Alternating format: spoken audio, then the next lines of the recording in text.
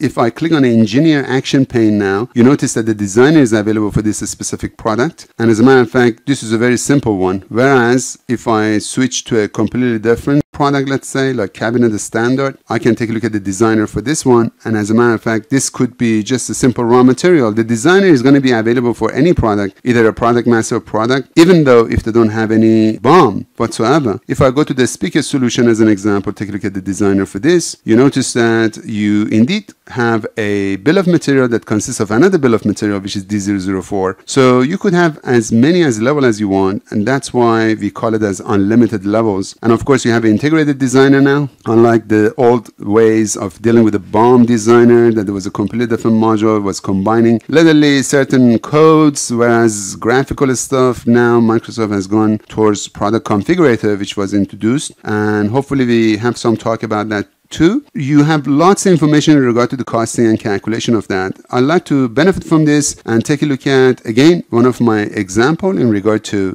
bill of material for D002. And I'd like to also show you, while you're dealing with the demo data, there are some missing data, in my opinion, that needs to be configured properly for your demonstration. The first thing is that you have to make sure certain things are already set up. I'd like to benefit from this by switching to a different tab, going through the inventory management and looking at the inventory and warehouse management parameter. The reason they haven't removed the warehouse management from here, because you could still use the simple warehousing, whereas the new module that was added to Dynamics environment way back, we know it as advanced warehouse management.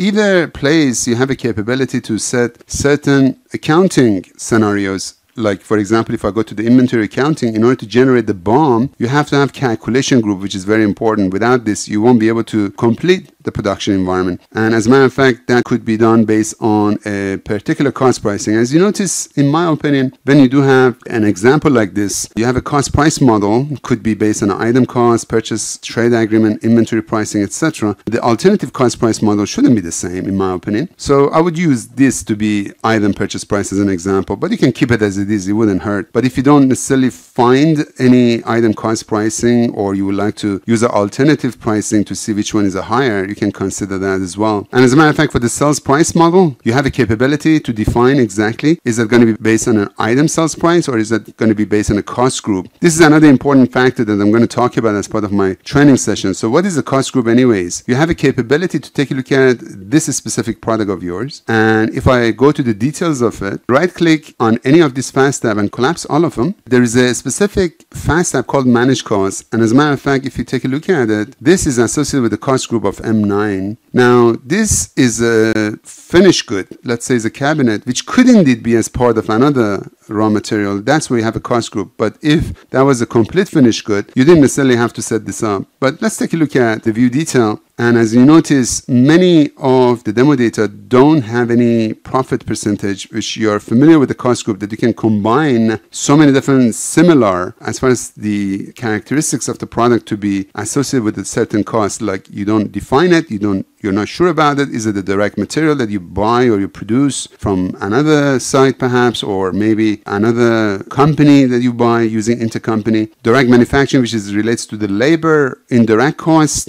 like the delivery charges, etc., that is not as part of the cost of the production, but relates to the calculation of the total cost for outsourcing, in other words. But I'm not going to use that. I'm going to delete it. But let's say there are so many different cost groups available. And as a matter of fact, if you take a look at some of these, they don't have anything set up. I like to make it a bit better, since I'm not necessarily trying to go through any additional information in regard to using this final good to be as a member of other. I don't necessarily care about the M9, but I rather go to the designer. As you see, the formula area is disabled. And the reason for it is because as part of engineering, the production type is BOM. If I would have changed it to formula, then the BOM would have been disabled and formula would have been enabled. I have different discussion in regard to showing you the formula, planning item, non, byproduct, co-product, and definition of every single one of them. You have lots of demonstration coming up. And then of course you could default the scrapping in regard to, if this is going to be used as part of another BOM, how much of it would be scrapped based on a unit or based on a percentage of what you have. But let's take a look at the designer now. As you notice,